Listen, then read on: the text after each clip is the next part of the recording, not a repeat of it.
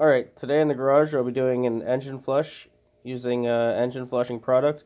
I've never done this before, but when I did my valve guide seals, or valve stem seals, I noticed that there was a little bit of sludge in the top of the motor.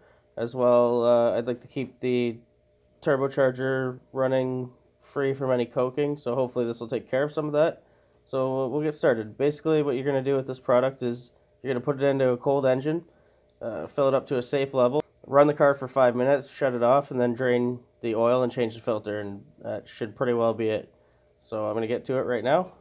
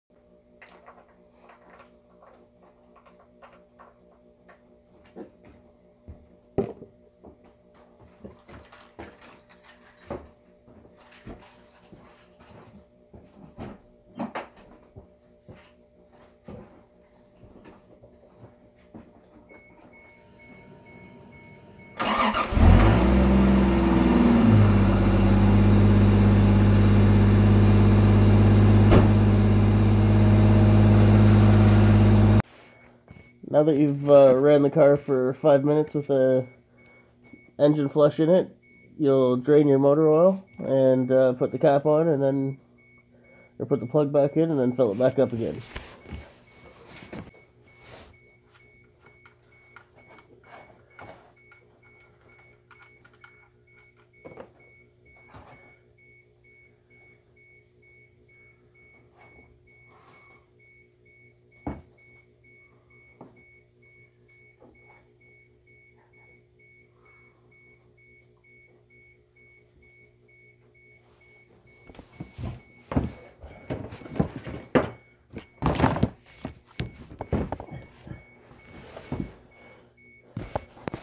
So on my 2J swap, the oil filter had a factory oil cooler and was mounted back further. But what I did was I got a Durali thermostat, what do you call that?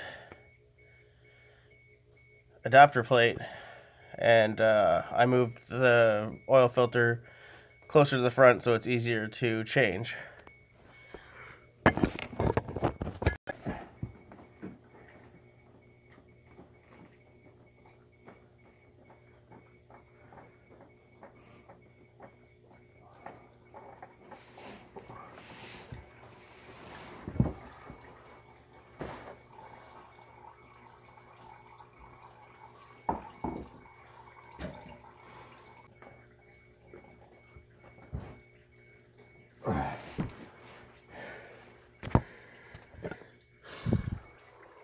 So there's the new filter in place,